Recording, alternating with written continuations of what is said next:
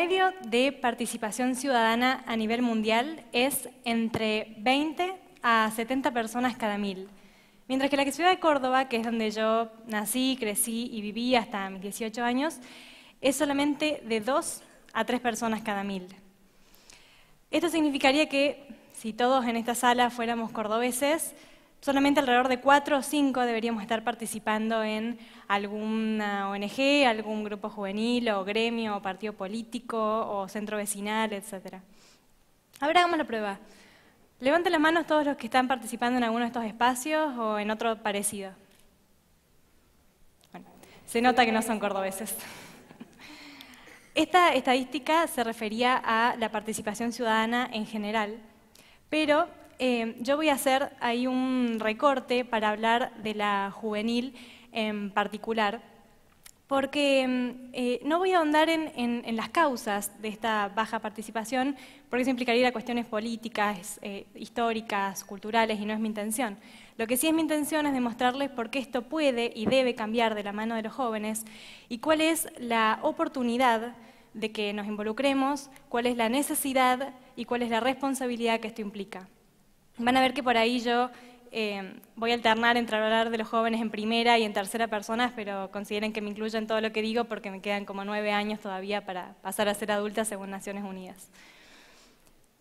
Bien, entonces, existe una oportunidad histórica de que los jóvenes nos involucremos en la toma de decisiones, en la resolución de problemáticas locales o regionales. ¿Por qué es histórica?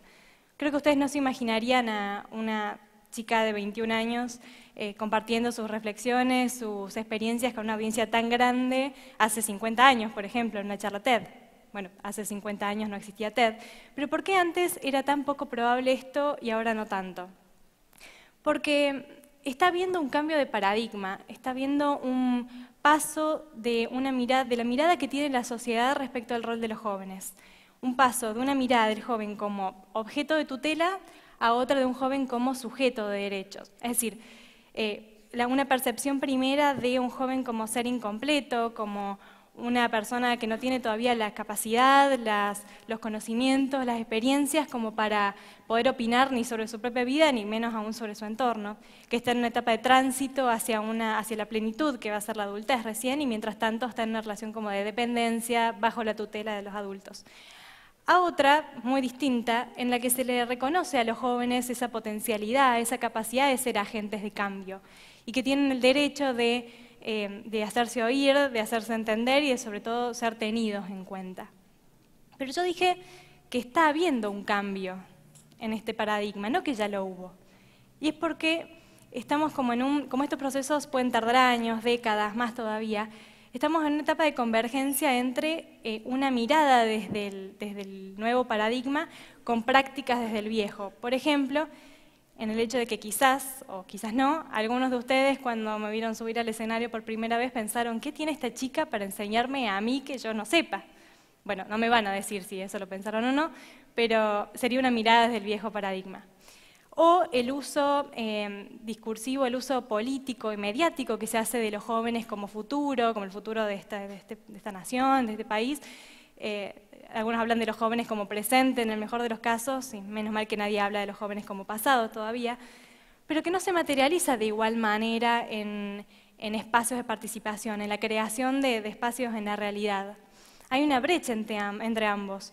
No es proporcional el uso discursivo que se hace de nosotros, los jóvenes, con la creación de estos espacios que garanticen nuestro derecho, el derecho a participar.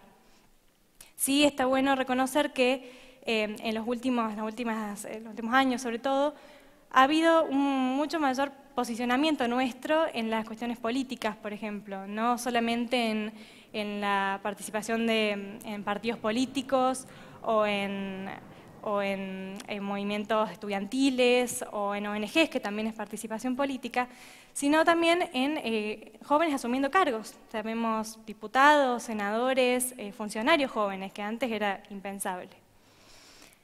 Pero existe, además de una oportunidad, una necesidad concreta, bien palpable, de que nos involucremos.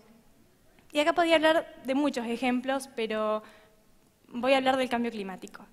Porque creo que en mayor o menor medida todos hemos escuchado estas cifras espeluznantes sobre el estado de nuestro planeta y nuestras prácticas en el mismo, como por ejemplo que emitimos a la atmósfera unos 70 millones de toneladas de dióxido de carbono por día en el mundo, y que esto tiene un impacto en la elevación de temperatura, y que esto a su vez tiene un impacto en el derretimiento de glaciares, en la elevación de los océanos y en el caudal de los ríos, y zonas secas que se vuelven húmedas y zonas húmedas que se vuelven secas.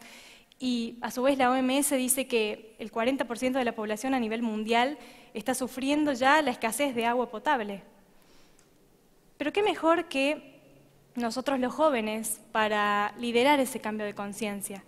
Qué mejor que nosotros para convencer a nuestros amigos, a nuestra familia, a nuestros vecinos, de que tenemos que cambiar los hábitos de consumo de recursos naturales. ¿Qué mejor que nosotros para convencer para demandarle a nuestros representantes en el gobierno o a los empresarios que tomen las decisiones que deban tomar para reducir la contaminación en nuestra comunidad?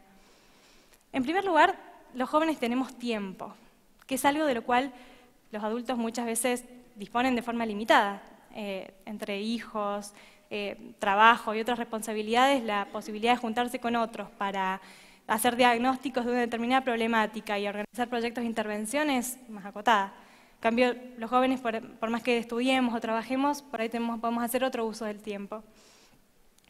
Por otro lado, tenemos creatividad y tenemos energía para este tipo de cosas, y sobre todo una mirada optimista y desnaturalizada de las cosas. Yo siento que por ahí, a medida que pasa el tiempo, tendemos a hacernos una idea más estática, más estática de las cosas, de los procesos, perdemos la esperanza al cambio y que nosotros tengamos una influencia en ese cambio.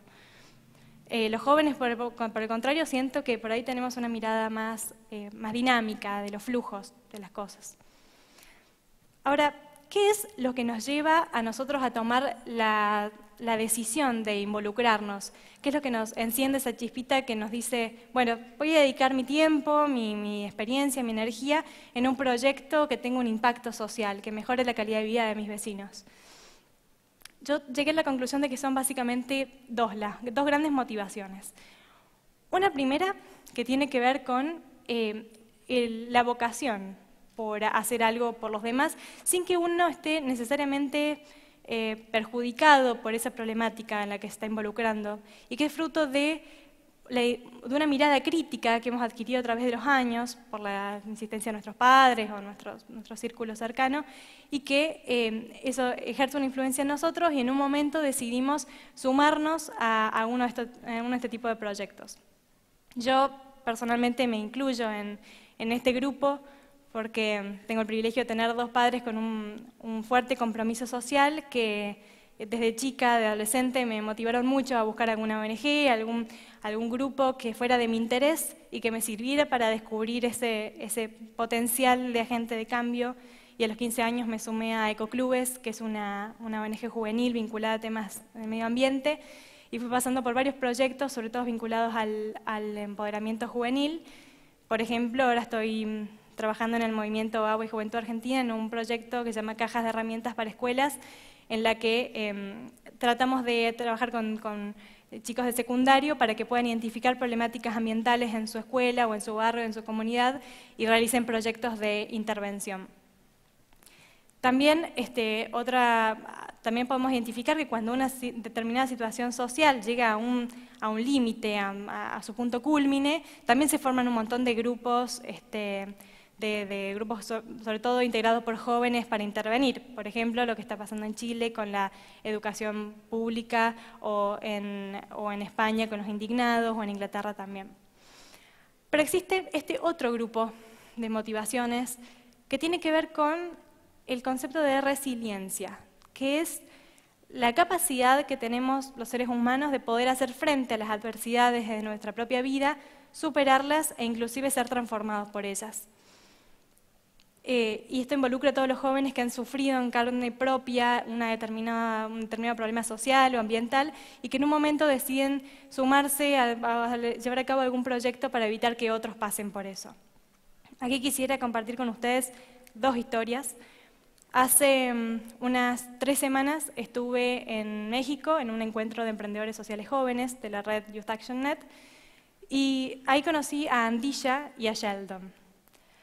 Andilla tiene 28 años, es de Afganistán y su vida estuvo rodeada de guerra, de dolor, de miseria. Vivió la mayor parte de su vida en campos de refugiados. Le mataron a su hermano enfrente de ella. Pero ella cuenta que tuvo el privilegio a los 11 años de que sus padres la mandaran a estudiar a un centro de refugiados, no en Afganistán, sino en Pakistán, donde ella aprendió a leer y a escribir. Y al poco tiempo empezó a enseñarles a otros a leer y escribir. Y ahora tiene 11 centros educativos en ambos países donde viven más de 600 niños que de otra forma estarían en estos campos y donde aprenden arte, idiomas, informática y todas aquellas herramientas que consideran que un niño debe tener para elegir su futuro. Sheldon tiene 23 años y es de Chicago, de Estados Unidos. Él creció en las calles de los suburbios de esta que es una de las ciudades más fragmentadas socialmente, con una mayor discriminación racial hacia gente de color. Su padre estuvo en la cárcel, su abuelo no estuvo en la vida de su padre tampoco, y cuando él mismo quedó detenido por cometer un delito, se dio cuenta que la mayor parte de las malas decisiones que había tomado habían estado influidas por esta serie de ausencias paternas, las decisiones que él había tomado y que su padre había tomado también. Y cuando salió, empezó a formarse y hoy con 23 años tiene un centro de participación de padres jóvenes entre 15 y 24 años, donde ellos adquieren algunas herramientas para mejorar la relación con sus hijos y se forman en oficios para encontrar empleo, etc. Entonces, estas son solamente dos historias de millones en el mundo, de cientos en Argentina aquí también, pero que sirven para ilustrar esta otra motivación para empezar a involucrarse. Entonces, hablamos de oportunidad, en primer lugar, hablamos de una necesidad concreta de que los jóvenes nos involucremos en este tipo de proyectos, y eso nos lleva inevitablemente a una tercera cuestión, que es la de la responsabilidad. Y aquí quisiera cerrar con un doble mensaje, porque la responsabilidad es doble también. Por un lado, a nosotros, los jóvenes, que estudiemos lo que estudiemos, desde odontología hasta veterinaria, historia, lo que sea, trabajemos donde trabajemos, si tenemos la suficiente mirada crítica vamos a poder identificar algo que no está del todo bien, algo que podría ser mejor, para que podríamos disfrutarlo mejor y que necesita de nuestra intervención. Y está bueno acá que podamos identificar cosas que sean de nuestro interés también, porque la idea no es que sea un sufrimiento, un padecimiento esto de estar en proyectos comunitarios, sino que por el contrario haya un eje de disfrute, de placer, de aprendizaje en todo lo que hacemos.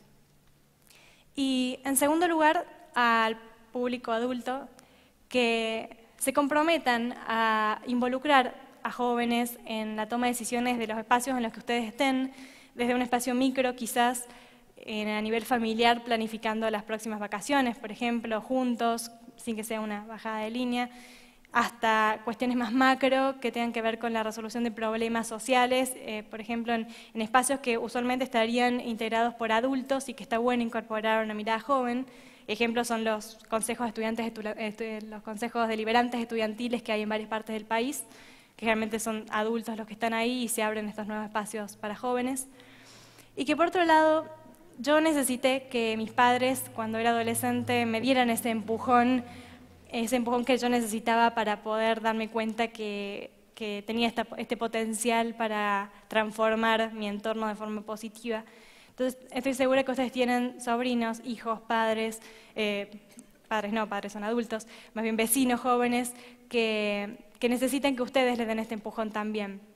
No haber jóvenes que participen en tanto no haya espacios de participación. La democracia no tiene que ser solamente una forma de gobierno, sino también un eje que sea transversal a todos los ámbitos de nuestra vida. Y por ahí pensamos que con esto de que ahora hay mucha más presencia juvenil en estos espacios, en los medios, en ONG, ya está todo dado, ya está todo solucionado. Y en realidad, hace unos meses hicimos en Belleville, en la provincia de Córdoba, una encuesta a jóvenes de distintos secundarios, y ellos decían que la gran mayoría dijo que creían que los adultos no confiaban en ellos y que creían que los adultos ponían trabas a su participación y que ellos tenían pocas o nada de posibilidades de integrar algunos de estos espacios de cambio. Sin embargo, todos ellos dijeron querer estar dispuestos a integrar estos espacios si tienen la posibilidad. Así que ahora no podemos hacer más oídos sordos. Creo que el hecho de que estemos todos aquí significa algo, ya es un paso, así que solamente queda mirar para adelante. Muchas gracias.